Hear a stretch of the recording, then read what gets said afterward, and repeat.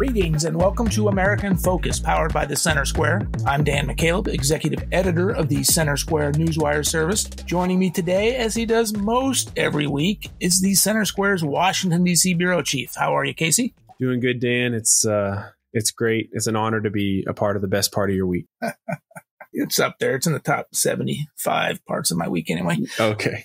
Thank you for that. We are recording this on Thursday, May 4th. Casey, there's been growing concerns across the country about increased violent crime rates, increased retail theft rates. There was a new poll that came out from Gallup this week. What did that poll tell us? Right. And this poll showed essentially, they ask Americans what their top concerns are for the nation. And what we saw is a sharp increase in Americans who are worried about crime last month. So, or rather in March. So crime is really in the American mind. And so I did some digging to look how much of this is just fear mongering and how much is actually based in data. And it turns out there's real data behind these fears. I mean, we can go through different cities from DC to Chicago, where you and I are respectively based in, and we have seen a major upticks in crime. I'll just, your neighborhood, Chicago, let's take a look here. This is according to Chicago Police Department, a report from 2022.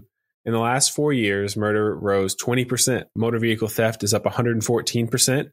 Some things like burglary saw a drop like 35%, but overall crime in the city is up 19%. And that homicide, murder rate, of course, is probably the most significant one to keep track of. So major rise in homicides, but that is a common theme we've seen in cities around the country.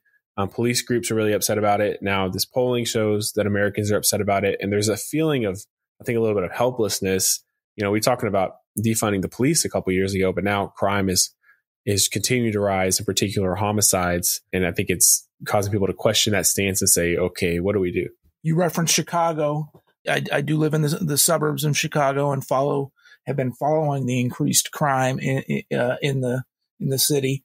You referenced one type of crime that's actually down year over year, and that was home burglaries, essentially. But retail theft up significantly. Motor vehicle theft up 140%. I've got a theory about why home burglaries might be down while all these others are up. When you've got prosecutors who don't prosecute retail theft, who essentially allow people to go into stores, sweep up as much as they can, walk out, don't prosecute them for crimes. Why not do that when you might be staring down the barrel of a gun if you break into someone's home? You don't know who owns a gun or not. There's definitely my neighbors and I, other folks that I know in the suburbs. Now, I wouldn't say stopped visiting, but we've decreased the amount of times we go to Chicago, whether it be for ball games, entertainment purposes, good food, good restaurants, because of the rise in crime there. If that's happening in Chicago, I can understand what other major cities, San Francisco, New York City, Los Angeles, Houston, that people's concerns would be up because of that. Right.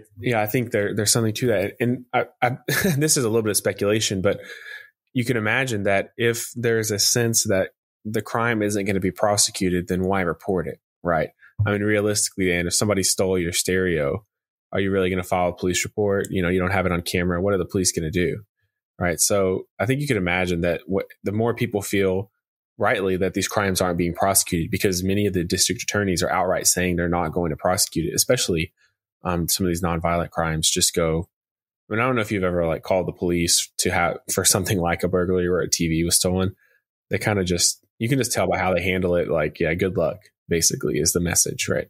So why even report it? And then, I'm pretty sure that, I don't know if you can fact check me on the stand, but if you, what makes it a burglary is that you didn't hold someone up at gunpoint or something, right? So if you had a gun on it, it would be a robbery.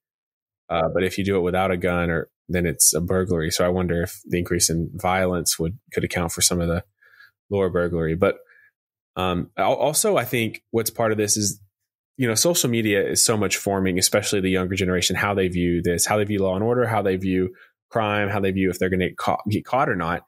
And we have seen so many viral videos of people, as you described, walking in. I'm sure you've seen these, Dan, where they walk in with a trash bag into a CVS, they fill it up and they walk right out.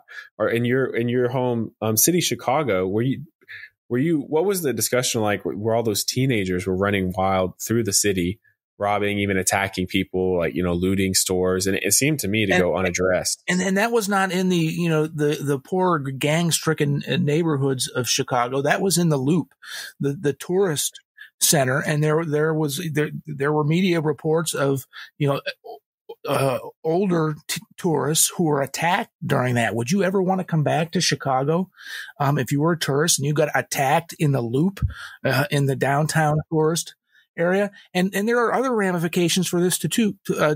Walmart has had 8 supercenters in the city of Chicago. They announced recently they're closing 4 of those supercenters in the worst crime neighborhoods because they can't do anything about the retail theft. They can't make money. So it's those lower income residents that live in those communities that are going to suffer greatly because the city can't get crime under control. Right. And people, people, I've heard a lot of people say, "Oh, boohoo, Walmart, billions of dollars, they can absorb it." And, I understand not feeling much sympathy for a corporation that large.